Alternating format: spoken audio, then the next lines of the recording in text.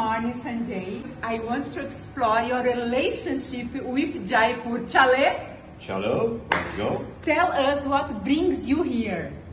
Oh, so we are doing a lot of projects in Jaipur, and this is one that just got over. It's the house, which is beautifully punctuated by these courtyards. Being an heritage city, which kind of architecture fascinates or inspires you? Something that is traditional, beautiful, the fort, stone, beautiful architecture. Which is your favorite restaurant in Jaipur? Can be in terms of ambience or food.